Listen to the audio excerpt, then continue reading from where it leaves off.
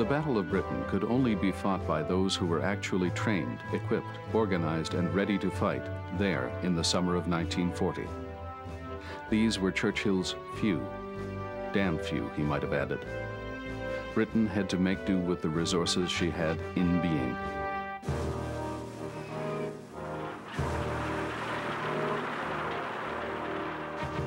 It's an odd fact that on the day war was declared, there were more Canadians serving as commissioned officers in the RAF than the total number of officers in the RCAF. 3 in every 100 RAF officers were Canadian. One RCAF fighter-equipped unit did make it over in time, though. Number 1 Squadron landed in England in June, just after the fall of France, and 3 weeks before Reichsmarschall Hermann Göring launched his air fleets against Great Britain. 2 years would pass before the authorities recognized the work of the ground crews who toiled from well before dawn until late at night, every night, to ensure that Number 1 Squadron's Hurricanes were serviceable, fueled, and armed. The senior maintenance NCOs of A and B flights were singled out.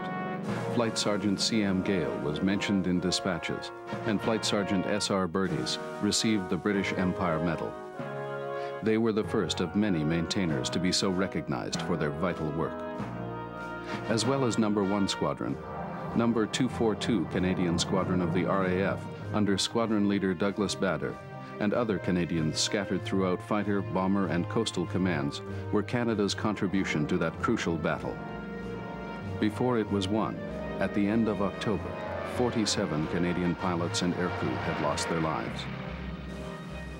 242 Squadron went into action on the first day of the battle and scored victories. Number 1 was held back for more operational training, a lesson learned from committing green pilots too soon to combat flying in the First World War. But the Canadians were soon thrown into the fray.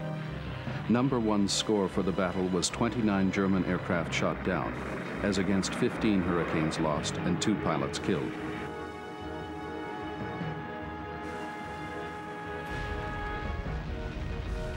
Some of the pilots who managed to bail out suffered horrible burns. Perhaps the most remarkable day for Number 1 Squadron was September the 27th. Between 9 in the morning and 4 in the afternoon, the squadron's 13 pilots sortied 3 times. They engaged 70 enemy aircraft and destroyed 7 against no losses to themselves. There were individual highlights too.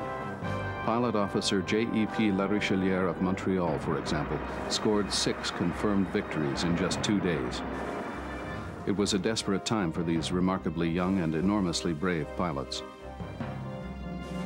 Number 2 Squadron, RCAF, arrived at the end of 1940 and became 402. Within months, the RCAF in Britain grew to 17 fully formed and operational squadrons. But all was not well. By the end of 1941, the Canadians were credited with just 22 confirmed kills for all 5 fighter squadrons. 401 and 402 had been re-equipped with Mark IIB Hurricanes. 403 got the spectacular new Mark V-B Spitfires. But 18 months of cross-channel sorties had been less than productive. The older, more experienced Luftwaffe pilots in their Messerschmitt 109Fs proved more than a match for them, outperforming the Hurries and at least equaling the Spits.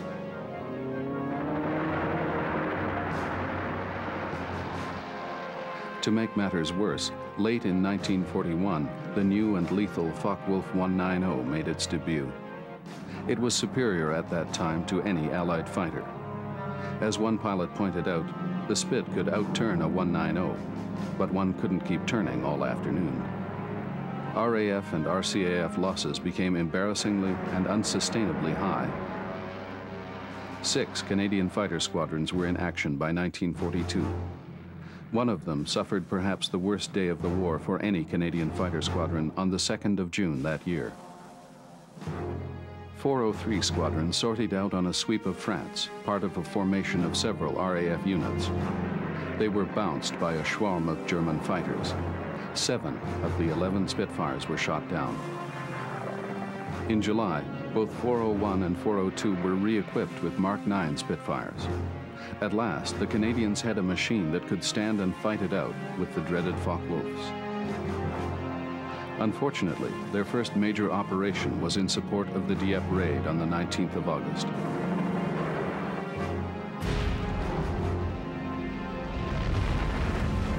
It was a disaster for Canadian flyers as well as Canadian soldiers.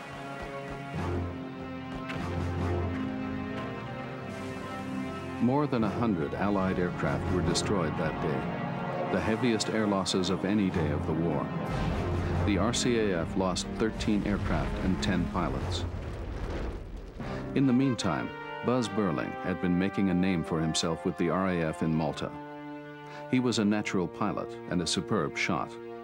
With 32 confirmed kills by the end of the war, he was Canada's top-scoring ace. It showed that Canadian pilots were up to scratch.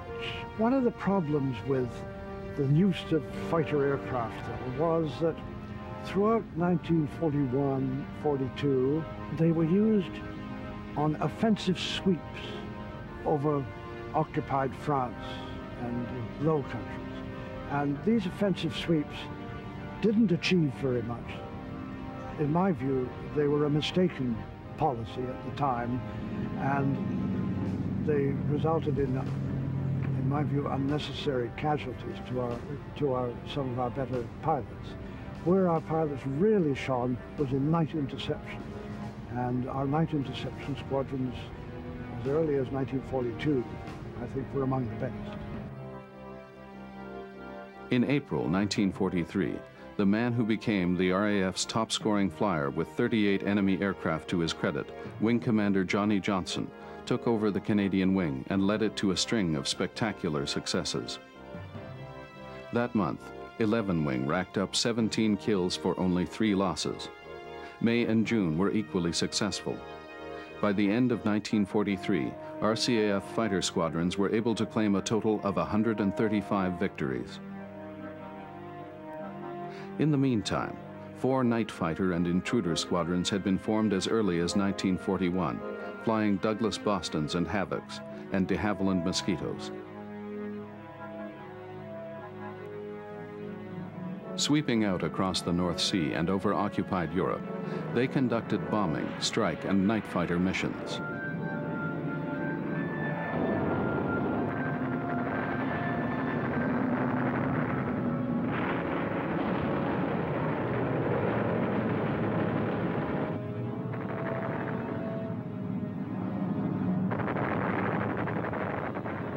In 1944, 418 Squadron downed 103 enemy aircraft, making it the most successful RCAF fighter squadron of the war. 2 Army Cooperation or Reconnaissance Squadrons were formed in 1941, and a third the following year. They flew Curtiss Tomahawks. These aircraft weren't really up to facing the enemy's machines, and the units saw little action until 1942, when the first North American Mustangs began to arrive.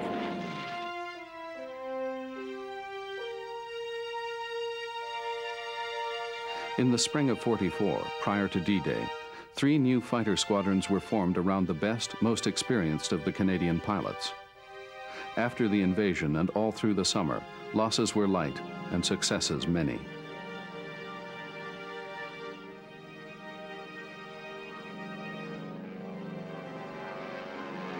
The frighteningly powerful Napier-engined Hawker Typhoon was in service now, and flown by 438, 439, and 440 squadrons. Its 20mm cannons and rack-mounted rockets made it a formidable ground attack weapon. And it was used widely in this role, especially in 2-ship Rangers and rhubarbs.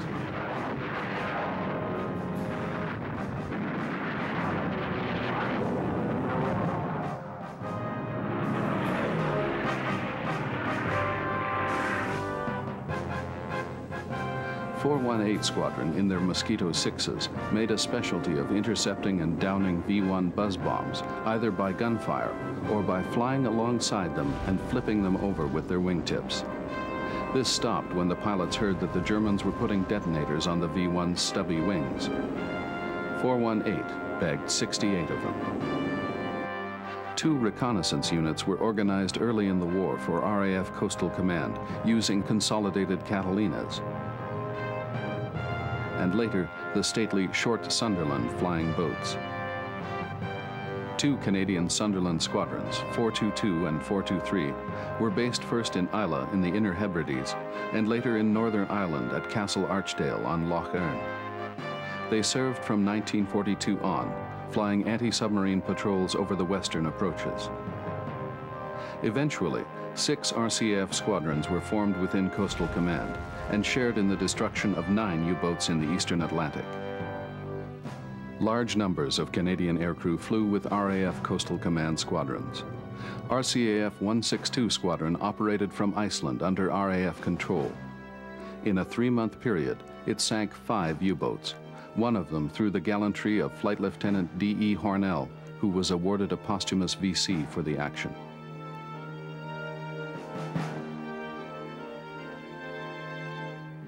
In June of 1944, Hornell spotted a U-boat on the surface somewhere off the Shetland Islands. He depth-charged the submarine and sank it, but not before its anti-aircraft gun had scored crippling hits on his Canadian-built consolidated Canso flying boat. Hornell managed to land the flying boat in heavy seas. After abandoning the aircraft, he organized his crew to take turns in their only remaining dinghy. By the time they were rescued, Hornell was exhausted and blind. He died not long after being picked up. Canadians also served in the air in Far Eastern theaters. Among many heroes, one stands out in particular. Flight Lieutenant Burchill became the savior of Ceylon, now known as Sri Lanka, when he spotted a Japanese task force en route for the island from his consolidated Catalina flying boat. Before he was shot down and made a prisoner of war, he managed to get off a radio message which allowed the island's forces to organize a defense, which in the end saved the day.